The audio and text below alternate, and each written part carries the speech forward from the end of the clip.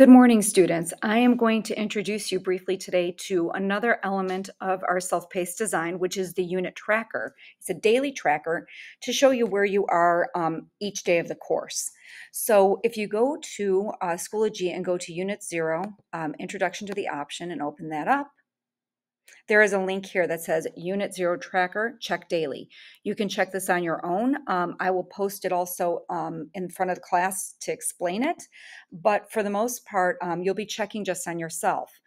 This is not a got you. This is not a, oh, you're behind. This is literally just to say, this is what I've graded and this is what I've put in and this is where I think you're at. If you disagree, you've turned something in between this past class and this class, then all you've got to do is write on a post-it, I did this. I'll update it and we'll move ahead. So what we have here is a few tabs on the bottom of the screen. I can't show you them right now, but it says your period at the bottom. So you're going to click on your period, you're going to find your name, and it will say here if you're on pace, if you are behind the pack, or if you're ahead of the pack.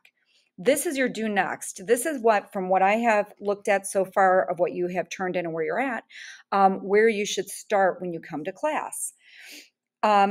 If it says in progress, that means that either you're working on it or it might be finished and you just have to hit submit. So today, if you have a green in progress for our August 16th information, please go in, double check that it's done, and hit submit. And then let me know and I will update it.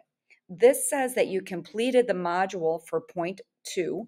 And if you took the exit ticket and you mastered it, then you've got mastered. If you need to revise it, it would say revise. And if you need to do it, it says to do.